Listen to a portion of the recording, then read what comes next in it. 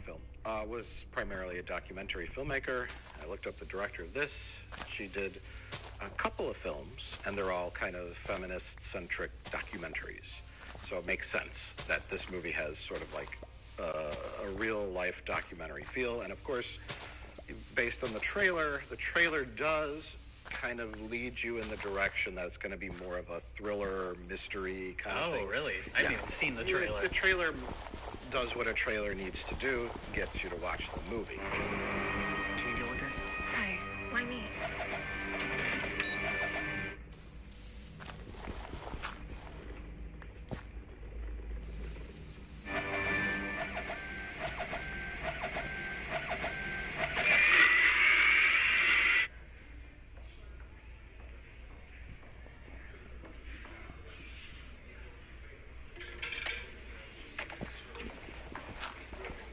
That's the problem with a movie like this, though. When they try to make the trailer exciting, then you're going to get people more angry than they maybe otherwise would be because they're misled. Yeah, it's a typical trailer where it keeps cutting to like critics, the most intense, on your edge of your seat movie since Fast and the Furious 9. You don't really get the impression that it's a movie based on Harvey Weinstein or his ilk. Very influenced by Harvey Weinstein specifically because it's about a powerful producer. The film company. Yeah. Yeah, you kind of get the impression that there's going to be some dramatic twists and turns and stuff, and it's very straightforward. There's not that by design. It's what works about the movie. It's what makes it work. Yeah. And I was just sort of like, I was in a trance watching it, even though, nothing happens. To certain viewers. Nothing really does happen, but a lot happens, and it's done so intentionally, and it's done so tastefully, in a way where it's like one of the better horror movies I've seen. Okay. And there are so many little tricks and so many things they didn't show you. It's the Jaws effect. Yeah. Well, and also when people say like nothing happens, like it starts out, it's very almost documentary-like, where we see it's one day of her working in this office for a Weinstein-like producer, and it's all done very like just everyday, mundane. Which is why when the creepy Weinstein stuff starts to creep in, that's treated as sort of mundane, everyday work. And that's why it's interesting, like when the Weinstein stuff started to break, people were like, how did nobody know? How about nobody knew this was happening? When the dirty secret is that everybody knew. Maybe not like, now people post photos of like Weinstein with like Oprah and like Meryl Streep, like they probably didn't know. But the day-to-day office worker people, they do, and it just became a boring, mundane part of their job, the same as like making coffee or taking phone calls. And that's what makes the movie effective, is that it's all presented as just something that's become so normal. Yeah. You mentioned the beginning, which takes the Uber. And so, yeah, documentary, you see her wake up, the actress, we'll talk about the actress in a minute. It's dark. You don't know if it's morning. You don't know if it's night. You see her get up, kind of go through her routine. She's leaving this kind of dumpy house, gets in a car, and has to go all the way into the city. She's driving into the city. There's lots of shots of, the New York City waking up. And then you start to realize, oh, okay, she's going into work. She's going into work super fucking early. No dialogue, all shots. It could have been, it could have been, her alarm goes off. Oh, God. Her mom calls her. Oh, you still doing that? Yes, it's 5 a.m, and I'm the one who has to go in and open up the office, Mom. Exposition. None of that. Nothing. We watch her go through her morning routine. She does all this stuff in intricate detail. All the little, she's printing out things, putting on people's desks. Nobody has shown up yet. And that's like 20 minutes. Yeah. And there's like a methodical nature to the rhythm of it, too. Like the editing and how long each shot goes on.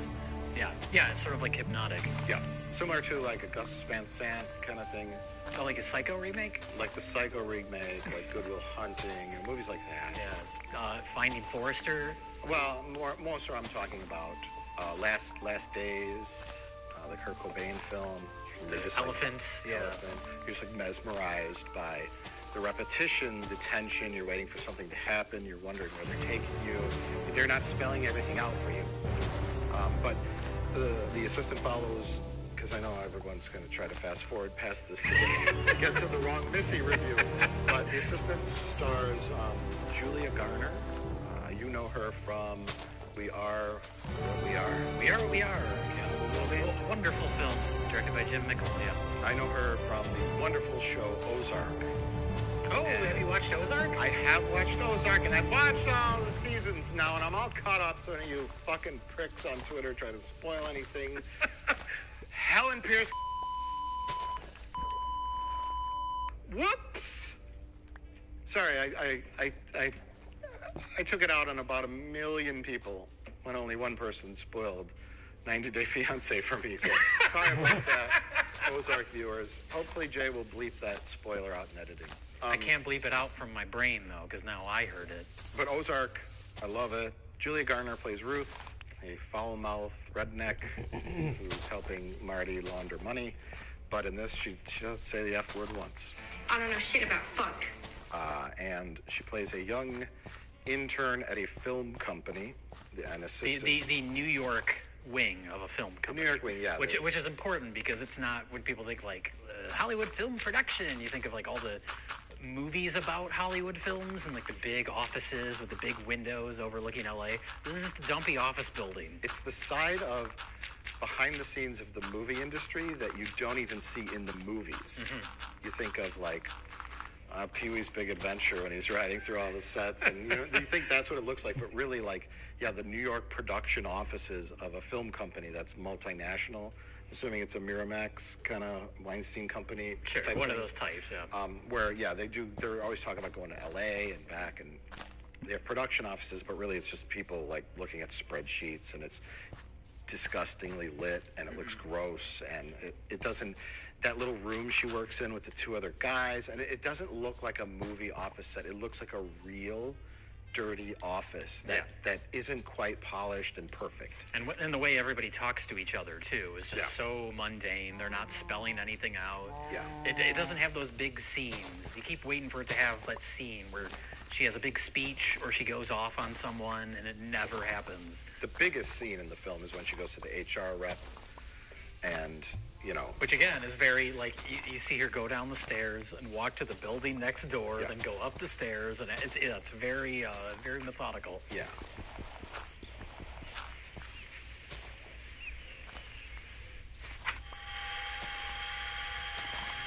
I guess we'll say spoilers. If you want to watch The Assistant and enjoy it, we'll say spoilers. But we never see the boss. We never clearly hear him on the phone. It's always got this weird like distortion, or it's very distant. All of his activities are very distant, and it's very obvious too to our lead. Oh, the moment when she has to go meet a girl in the elevator to give her earring back. Yep. That's a great detail. No, nothing mentioned about it before or after. She finds it, and then she puts it in her drawer. She kind of knows why it's there. Mm-hmm. Never see the boss. He's untouchable. He's mysterious. Mm-hmm. She does her best to say something, but it's like, what are you going to do? Yeah. You're going to lose your job over this. You can't stay quiet. And yeah, everybody else is sort of willingly ignorant about it when she goes to HR. And I found an earring in the office today. An earring? Forgive me, but are you often cleaning things off his floor? I mean, we have a janitorial crew, right?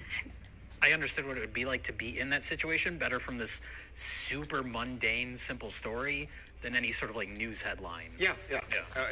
It made you look at it from a different perspective, like you just said. Yeah, news headlines. Harvey Weinstein. Why didn't you say anything? Why didn't I? Yeah. And then you watch a movie like this, and you're like, oh, okay.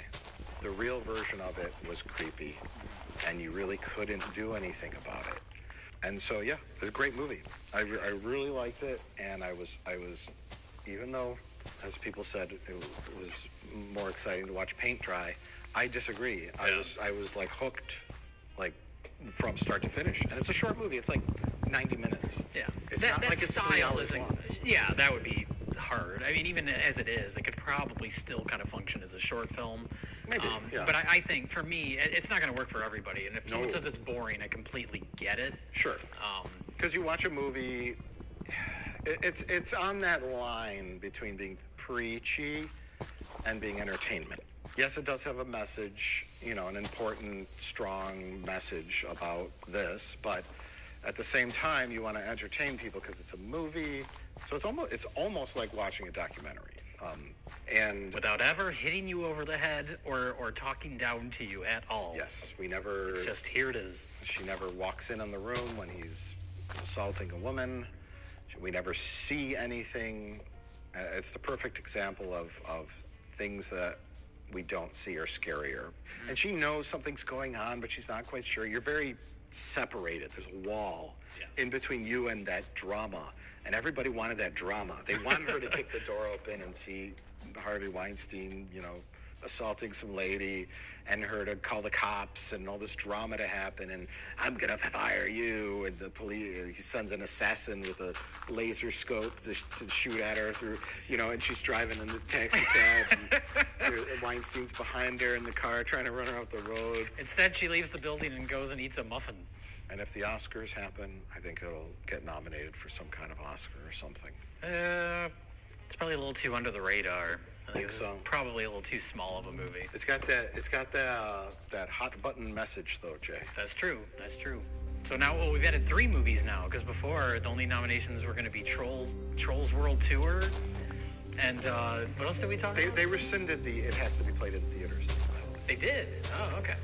So, well, that means that The Wrong Missy can get a nomination. Speaking of The Wrong Missy, let's go to commercial.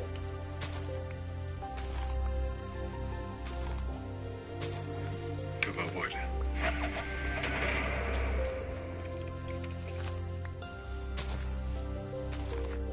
All right, Jay, it's time to move on. Okay. Now, these are positive reviews. These are reviews by award-winning film critics that gave the movie a positive tomato. All right. So these are critic reviews, not user reviews. These are critic reviews. Okay. I, of course, skip the user reviews. These are paid off critics. Okay. They want to get invited to have some parties. Yeah. I mean, just regular movie critics that gave the movie a positive score. Here's some excerpts while we show clips from the trailer.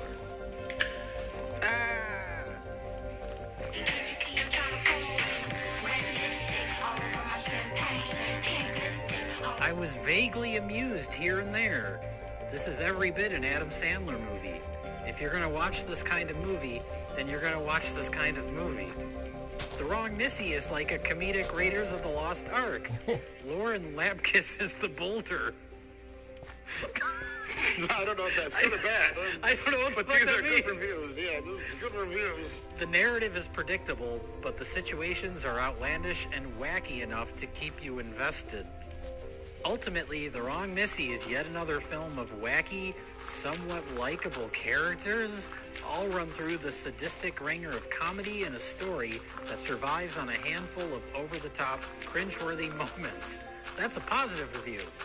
Sandler has packaged far worse films for Netflix, and watching The Wrong Missy, it's easy to sit back and give in to the movie's it is what it is-ness. That's what they said about Casablanca.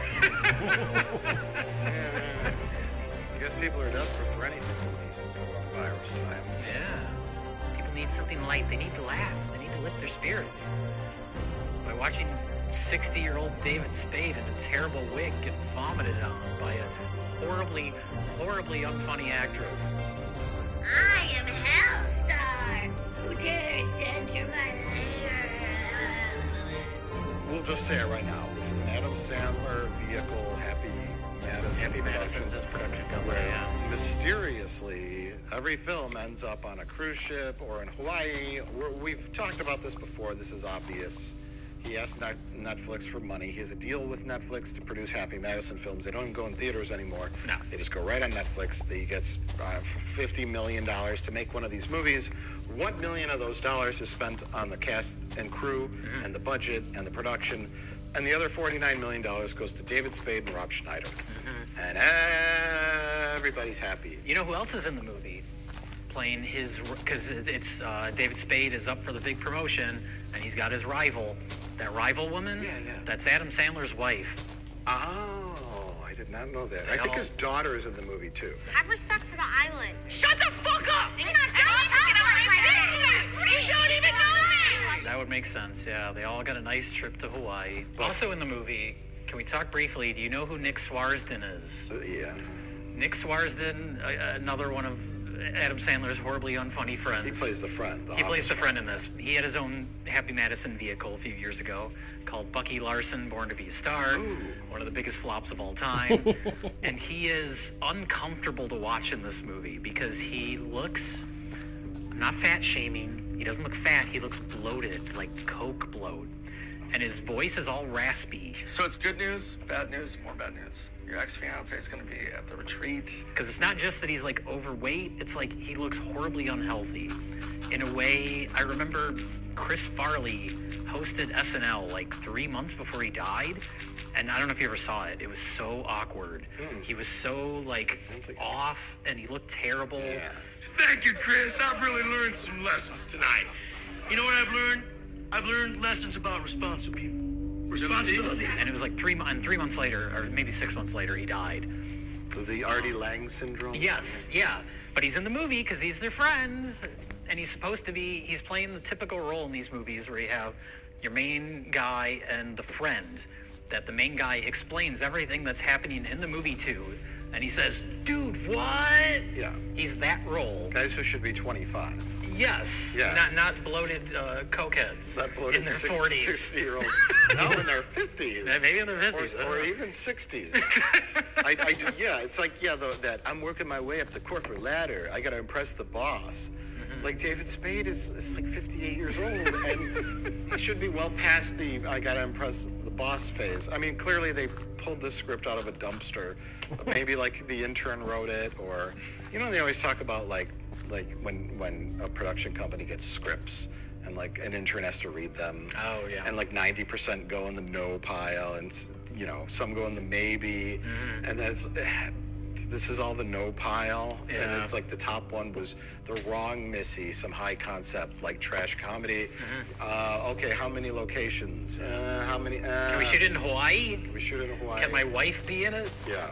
Give the lead to my buddy David Spade. No one's right for any of this. There's nothing you could ever do to disappoint me. I love you. This one time I thought I was texting my dream girl. I was texting that crazy girl. To the best weekend ever. Okay, well, the premise of the movie, he meets two women in a short span of time, both named Missy. He has a horrible blind date. Let's have 2 tequilas, please, señorita. First chink in the armor. Mr. Perfect's not so perfect. Oh, am I? You want to get it?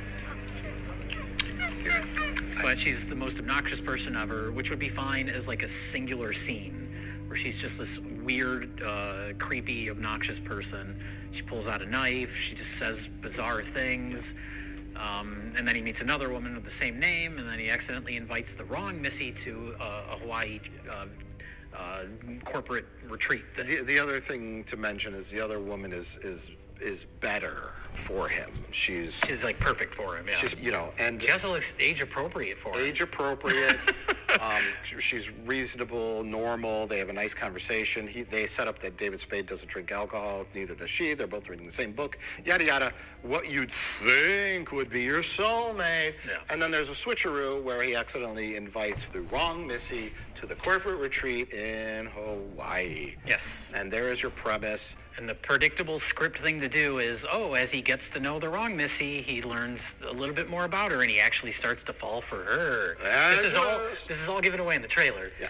But the character is portrayed so obnoxious and so horrible that it's beyond absurd to think that he could ever actually fall for her. What am I doing here? What are you doing here? Oh, I like the feel of that. I like the smell of that. Oh shit, no shit, oh shit. What? The only way to make that work is if you treated that absurd, the idea of him actually falling for her. But they force in that shitty Happy Madison, like fake sentimentality stuff halfway through the movie. She's already sexually assaulted him twice. Yeah, David Spade gets raped. He gets raped on a plane. He gets raped in their hotel room. There's probably a way to do that funny, but everything is just executed so awkwardly. I think that's the big standout in this movie. The big question mark is that we don't know, because you watch it and you're like, okay, it's got a pretty typical comedy premise. Got it. But if she played it much more toned down and was just a little eccentric and did really like embarrassing things, like it was really like stuffy kind of corporate retreat, and she was kind of a free spirit and just did some kind of or socially awkward, but didn't take it. She plays it like she's just batshit like insane, an insane person, yeah. And it becomes just obnoxious, and it's hard to watch. Like, it's one of those where you get like secondhand embarrassment for the actors kind of thing. Yeah, and I don't know if it's a situation. This is the question mark. Put a big old question mark on the screen. I don't know if it's a situation where they just said, Lauren Lipkus, just go crazy. The director I looked up is like some kid who looks like he's 18 years old. It's not one of the usual Adam Sandler movie directors? No, it's like some guy who's like 20 and who's directed like comedy shorts for like the internet. And somehow he's helming this movie.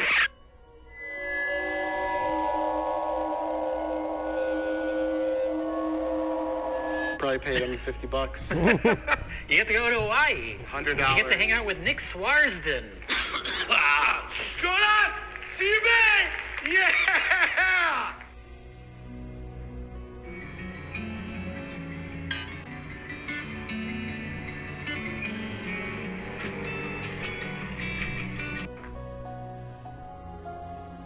The movie is a comedy vehicle for this Missy character, and the humor is not funny. I made it! I made it! Yeah! The portrayal in the first half is so obnoxious that there's absolutely no way you can get on her side in the second half when they're supposed to really fall in love. It's very difficult, and there's a shift in her behavior to where she becomes a little less obnoxious, and that's when he starts kind of falling for her, and it's like, it's not motivated by anything. Yeah. Isn't it like the shift is because his boss?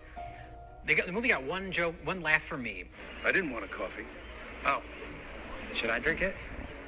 I don't care. Yeah. Something about it made me laugh. The boss has an assistant guy who comes up with the coffee. Yeah. And then it happens again, and then you expect the third time is, we desperately need coffee. You know. No, it never comes back. This hilarious comedy situation that we've set up randomly really needs a cup of hot coffee. And then cut to him, you know, smoking a joint out on the beach. Yeah, something. I was like, well, I do two comedies in threes. Where's the third? Where is the what is the point of the coffee setup? They had to cut that scene so they could have more hilarious hijinks with Lauren Lapkus yelling. Scared you're gonna lose the only supportive adult relationship you've ever had. All right, stop using that voice. Stop being a bad husband, floppy bags. But what I was gonna say is that the boss, she like hypnotizes him. She's a hypnotist too, in addition to, because she's weird and does all these things. So that's like David Spade starts to turn around to liking her when she hypnotizes his boss into liking him. So it's not anything like selfless or good that she's done. So then there's that scene where she tries to have an awkward threesome with his ex-fiance. Oh yeah. But yeah, and then they're like having a threesome. They keep kicking her in the face. The joke is that she just gets kicked in the face a lot, I guess.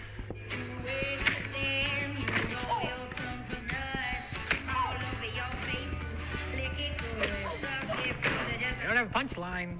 Just have her leave. Yeah, so he chooses to have sex with Missy, and he keeps kicking her off the bed. But he does it accidentally. It's an accident thing. It'd be one thing if he like forced her out in a comical way, but it would be. It's accidental, but it's also supposed to be on purpose. I don't know. Yeah, there's probably 47 other ways you could do the scene where he gets rid of the ex in a funny way. Yeah. But then so she just keeps accidentally getting kicked in the face and then just decides to leave. Guess it's funny that she was trying to participate in the three-way but kept getting knocked off the bed. Let's talk about Rob Schneider's performance. Oh my God, Rob Schneider shows up in this film. That's what I'm talking about. Let's get this wussy wet.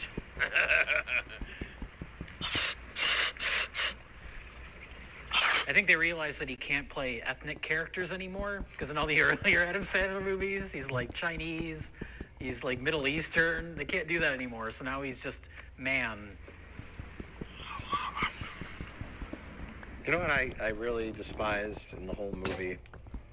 Like, this really shows the laziness, is their corporate retreat. Yeah. They put up, the name of the company is Credit of America, something like that. It's just like the worst fake company name. And they put up a banner, and it's just like this generic font, and it just says Credit of America, like Bank of America. It's just Times New Roman on white. Yeah, and it's just, like they couldn't even come up with like a cool, like original company name, like or it's like software company, or they have to be some kind of corporate-y, financial consultants or something. It's just Credit of America. It's like whatever. The bare minimum to try and trick Netflix into thinking they're making a real movie. Yeah, basically. You're welcome. Missy is not who I thought she was. She's free. At this stage of the game, I'm at acceptance, to where I realize that there is an audience for this. We've talked about our buffet analogy. Oh, yeah. Where Netflix can... Everyone wins. I guess the only real losers here is a very slim percentage of the audience that will turn on the wrong Missy without watching the trailer, without knowing anything about it, and just watch it. Then they're truly wasting their time. Because if you watch the trailer... You know everything you need to know. You know everything you need to know. You say, oh, this looks terrible. Even a trailer can't make this movie look good. Yeah. So you watch... If you're dumb enough to watch the movie after watching the trailer, that's on you. And there's a whole bunch of people who will watch this because it's a turn off your brain. You know, there's a lot of those comments, escapism. It says, there's a couple of funny parts, but the Hawaii looks nice. You know, I don't have to hear the term social distancing. There's a part on the airplane. When oh, yeah. On the airplane. We got a cameo by Hurley from Lost. Can you do me a huge favor and maybe check my breath for me? What's that, bud? I don't know if that was a joke. The fact that it's like the lost guy on a plane flying in the tropics. Oh, I didn't even think about that. That was my first reaction, and I was like, there's no reason for him to be there. And he's not like a big name celebrity where you're like, hey, it's whoever. I thought it was a joke, like you take that a step further, and David Spade sits down on the plane, and and looks around, and that's another actor from Lost. That's another actor from Lost. Yeah. And you see all the characters from Lost on this plane, which is obviously doomed. I thought that was the joke, but he was just a guy. Yeah. And so I was like, that's a pretty funny joke, is that they got the guy from Lost on a plane flying to a tropical island. But that wasn't the joke. The joke was... I thought he was going to be a recurring character, but no. No. The joke was, does my breath smell bad? I'm meeting a lady. Smells good. You eat dog shit this morning? I'm just kidding. You're good to go. Just kidding, man. Your breath smells fine. Okay. Oh, that was the joke. That was the joke. Well, and then the wrong Missy shows up, and while David Spade is sleeping, she starts giving him a hand job. And I was waiting, we see Hurley across the aisle watching this happen. He should have looked at the camera and said, this is worse than my last flight.